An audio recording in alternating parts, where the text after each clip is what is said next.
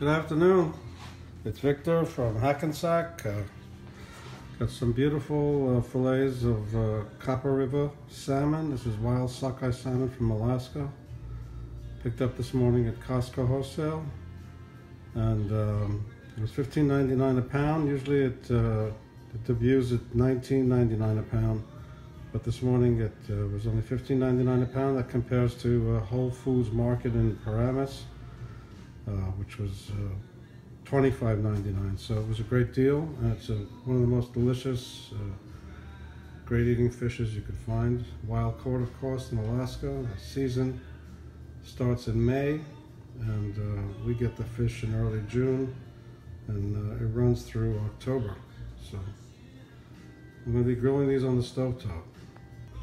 So I've sprayed this stovetop grill with non-GMO canola oil, and have a reduction of organic diced tomatoes, red wine, lemon juice, garlic powder, and some no salt organic seasoning reducing over there. Basically, I'm just going to grill the fish on both sides, skin side down first, for a total of about 7 minutes for medium, and then just serve it on a platter and put the tomato reduction over it.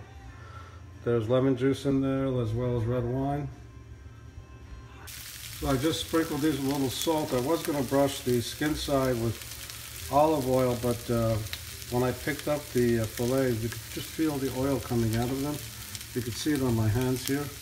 So I think there's no need to actually brush the fish with oil. There, I flipped them after about 4 minutes. So I topped each fillet with some tomato reduction.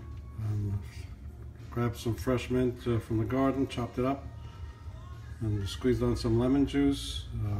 There's about 3 pounds of salmon here.